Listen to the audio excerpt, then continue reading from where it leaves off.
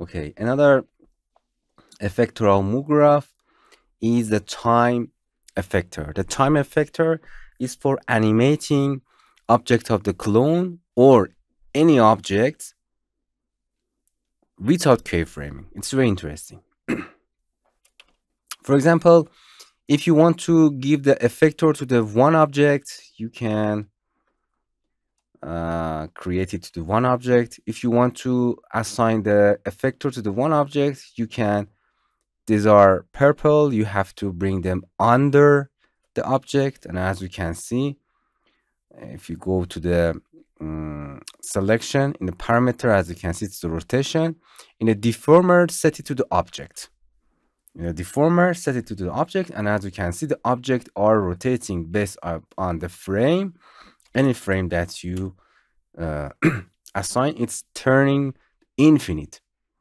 Going to the parameter, you can change rotation of each axis that you want, or you can scale it, or you can change the position. For example, if you change the position to this axis, it's go up at the time. Oh, it's very small number. As you can see, it's go to the time to infinite. So with a time effector, you can rotate objects. Also objects are purple, and you can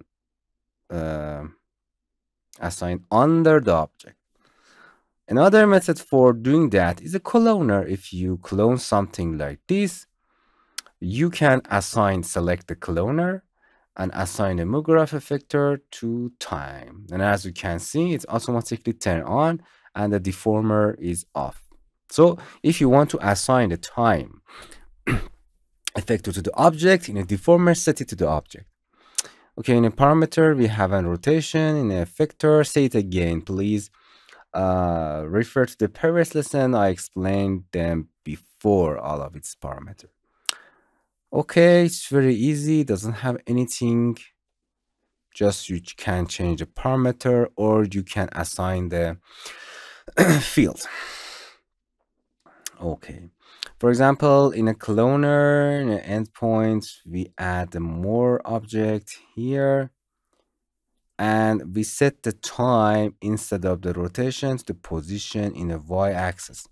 If you set it in the y-axis, whole cloner go up. Here you can assign, for example, box field here, and the object in a field, they are going up, and you can change the number of them here like this.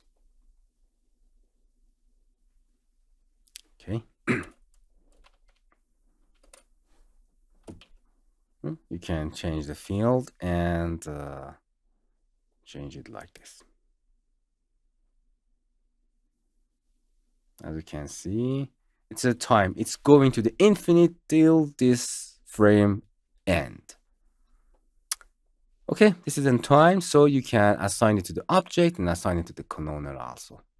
Hello, my friends. To continue these tutorials on YouTube, subscribe us, like us, and hit the bell icon. And now you will be alerted about all of the amazing videos that we release.